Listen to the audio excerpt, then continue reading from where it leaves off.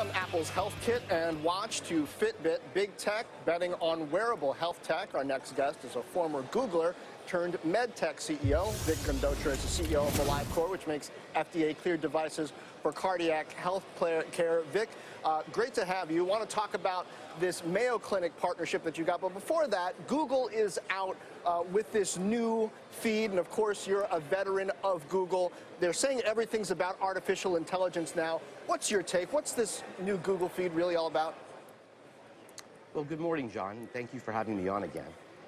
You know, the new Google feed looks pretty exciting. I use Google Now very regularly. I'd say it's my second favorite way to get news after Facebook.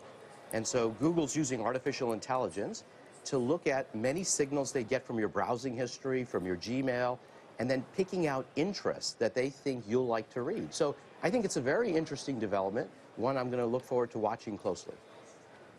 Now you're in a different business now with AliveCor. I've tried out your product. You can get an EKG at home through your smartphone.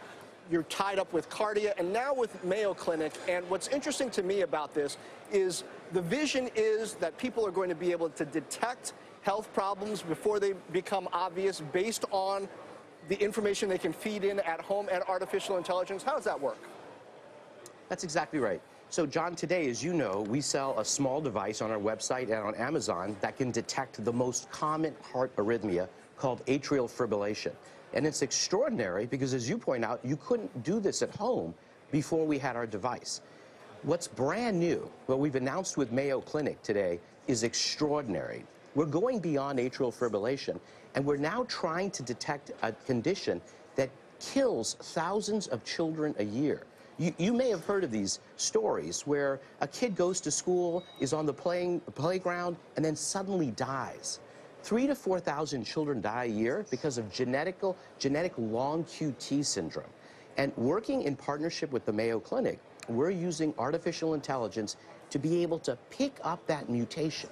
And our dream is that once we get FDA approval, that we will one day have an inexpensive, non-invasive device that a coach or a parent could use to save these children's lives.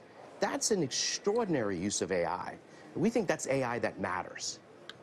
Vic, I can be a little bit of a gadget hypochondriac, so I actually have the Kardia, blood pressure monitor, and I also, after the last time you were on, went ahead and bought your device as well. But I find, most of the time, thankfully, all the time, when I strap these things on and take my readings, it says I'm fine. How often are people going to need to be using these things and perhaps getting a series of you're okay readings for them to get the benefit from this? Are people going to use them the right way?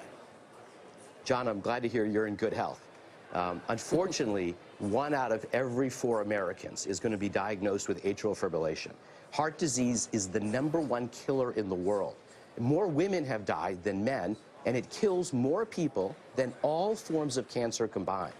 And today, sadly, atrial fibrillation goes about 1.7 years before it's diagnosed. Do you know why? It's because you get 1 or 2 ECGs a year. And so if you want to take charge of your own health and you want to lower the risk, I would argue that you should have a device like this in your purse or your wallet and at home, and help your doctor be a better doctor. Or you can just become, sadly, like many other Americans who discover they have heart disease after a very bad event. So if you want to be proactive, take charge of your health, get a device like this and check your heart regularly. Well, I'm trying. There's my last reading. Pretty boring, which is a good thing. Vic, thanks. Really interesting what you guys are doing with the Mayo Clinic. Thank you, Joe. Boring, not like flat line boring. Not that would be, no, like we don't want, yeah. Regular blip. Steady. Yes. Okay. Right. As we head to break, we're watching the markets hit fresh record intraday highs.